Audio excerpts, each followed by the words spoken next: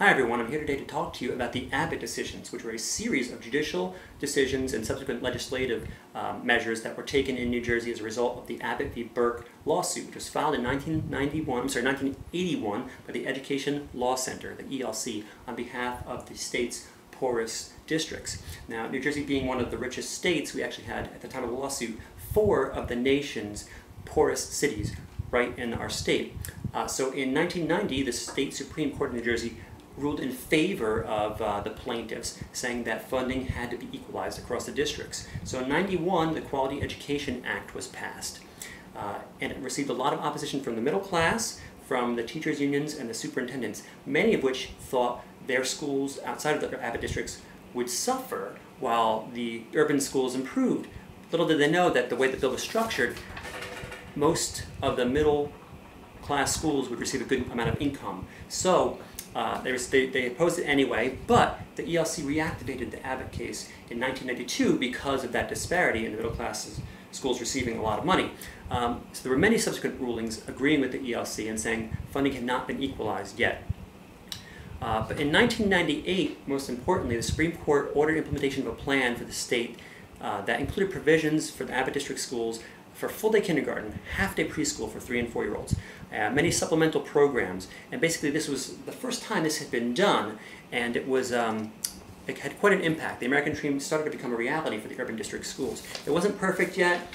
In 2002, the Abbott districts still hadn't had their preschools fully implemented. Nevertheless, New Jersey started to experience some economic troubles in about 2001, and demographics were shifting in the state, but funding had kind of been locked in a 2-tiered system, Abbott districts and then everyone else. So in 2008, Governor Corzine enacted the School Funding Reform Act that would erase the Abbott distinction and have formulas for providing additional resources to any districts with concentrations of disadvantaged students. The idea being that a lot of maybe poor students lived in non-Abbott districts, as did students who did not speak English at home. In 2009, the state Supreme Court decided this act represented a thoughtful, progressive attempt to assist at-risk children throughout the state of New Jersey, not those who just resided in Abbott districts. And the formula they added represents our best hope. So that's where things stood at that point. Now, obviously there's some content area implications for me in the area of music. Equal funding is always going to be a higher priority than having a substantial or an adequate music education program. But I did some interviews with a couple teachers in Newark and one in Paterson, and there are music education programs that exist in those cities. In fact, Newark and Paterson have dedicated arts high schools and are magnet schools. Nevertheless, I think when times get tough, music can be cut. We all know this. So what can I do to maybe change the tide here a little bit? Well, I think I need to do a couple of things to make music more valuable. I think a music program would be more valuable to the students in the community and the parents. I want to do this a few ways.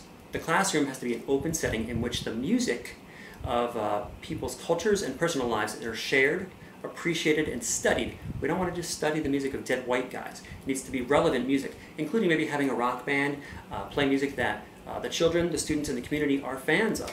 We need to also, number 2, link the music program to the curriculum of all the other classes, as many as possible at least. Number 3, we need to have charity concerts in public spaces outside the school, the proceeds of which will go to areas of the community that maybe have been disjointed from the school and bring them into the fold. The idea being we want the school to be a cultural hub around which the community revolves and make music an indispensable part of that. Maybe all this will serve to make music more valuable, and it will diminish the willingness to cut music when times get rough.